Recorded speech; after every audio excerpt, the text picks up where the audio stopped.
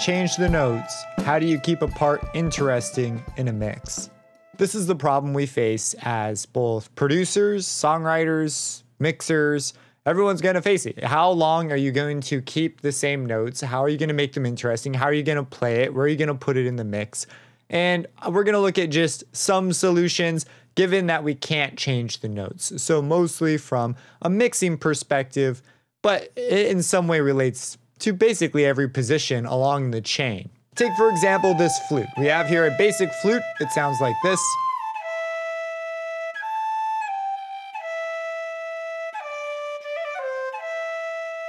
Leaving the flute as it is right now wouldn't be a very great idea because right now it's fighting for space with other elements in the mix. So it makes a lot of sense for us to want to sort of just mix it out of the way.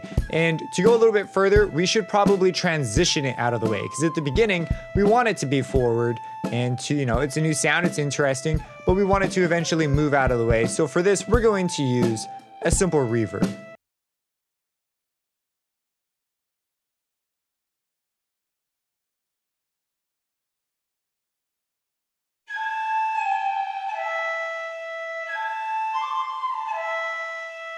Now, if we just left the reverb on, it's not going to sound so great all the time because we don't want this effect on necessarily right at the beginning, at least not on all the time. So let's automate the reverb on so that we can give a sense of the flute moving out of the way and sort of guide the listener to what we want them to hear.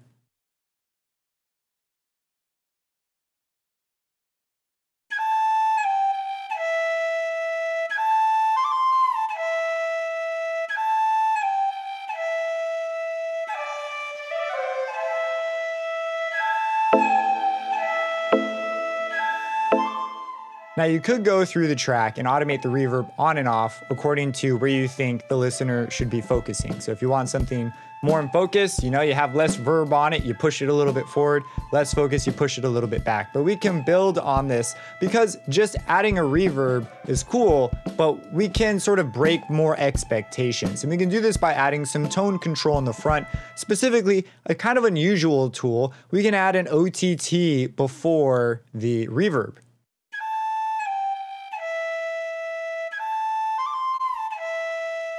Now keep in mind the OTT is only ever going to be on when the reverb's on. So in this way it acts sort of like a space control, where if we emphasize the highs with the OTT, which is a compressor, it's going to change our perception of the reverb. And likewise, if we emphasize the lows, it's going to change our perception of the reverb, hence changing the sense of space. So that as it moves, not only does it move through the verb, it might move into a very unusual sounding verb, one that's got characteristics we're not quite used to hearing in a standard reverb.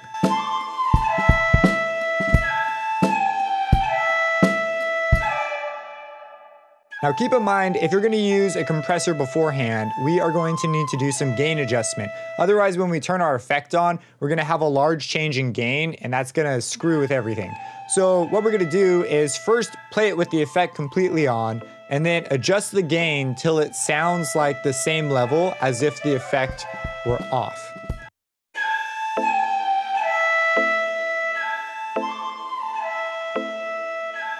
Then what you're going to do is you're going to automate to that level so that when the transit knob gets turned on, that macro knob, it'll transition the gain down appropriately and you get a flat level the whole time. You no longer have this weird level jump. Unless you like the level jump, by all means, you can keep it there.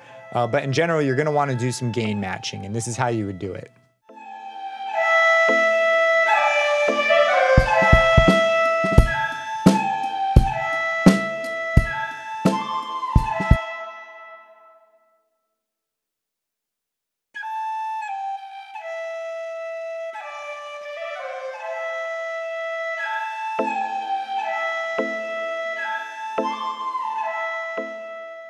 After this, we now have our interesting image. We've got some cool ways to vary the spectral image, and we're doing it with a tool that you wouldn't normally think to do it with. So this is going to lead to some cool results, and you can vary this through your track. But the next thing you're probably going to want to consider is how wide or narrow your image is. So we've got a reverb, but just because the reverb has a long tail or a short tail doesn't mean it has to be wide or narrow. This is a completely separate thing for you to consider. And so we could stick a spread control after the reverb. And if we have a very wide sound, we're gonna get that huge image, leaving a lot of room in the middle. If we have a very narrow sound, it tends to make things sound smaller, but not necessarily smaller in terms of the space. It could be like a long tube, for example, is a narrow space that's still very large. So we can evoke these sorts of feelings.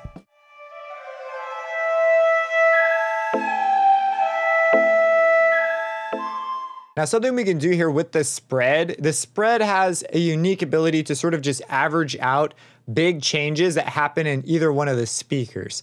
And so we can grab an effect that typically is a little heavy-handed, namely the Autopan. So Autopan will just move the sound from one speaker to the other, but typically it does this very aggressively. You could bring the mix way down, but I find that I like to have the Autopan just after the reverb, but just before. Actually, you could put it before the reverb and that could be cool, but I like to put it after and just before the spread. And then I use the spread to sort of tame the Autopan. It's just an extra control. It gives us a little more finite ability to get some variation between the two speakers, but not so much that it's a distraction.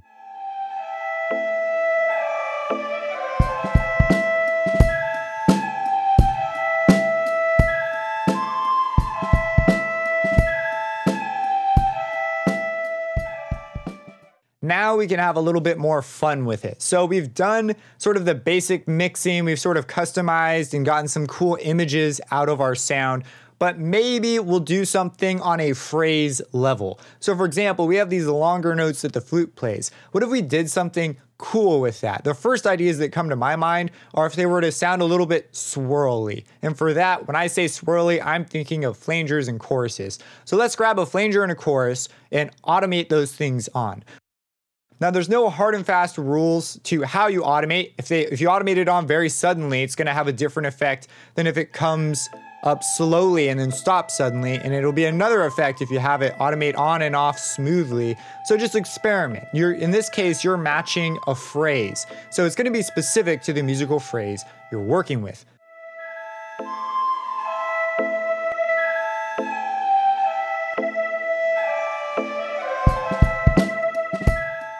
Now the flanger is pretty cool. I think we could add something even a little bit more extreme. I think we could add a layer. And for this, since we're not allowed to add any notes, let's add on a pitch shifter. So the pitch shifter, we're going to have it add on with a very low mix level so that it doesn't overpower the original sound. We just want it to be a supporting layer. And let's bring in an octave up. So we're going to set it an octave up, and this pitch shifted version is going to come in just on those high notes after the chorus and the flanger, and going to add another layer.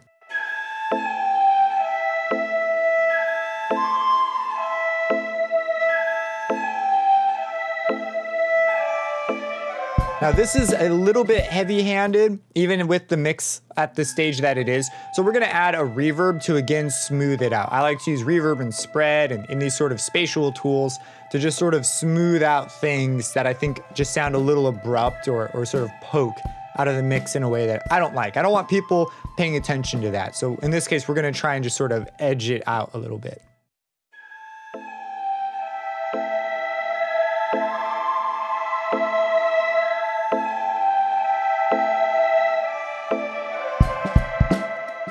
So there you have it. There's some basic ways you can take a sound that's repeating. It's the same notes the whole time, but now it's way more interesting. If you have any questions, feel free to let me know, subscribe, and hit that bell icon for future videos, and have a blessed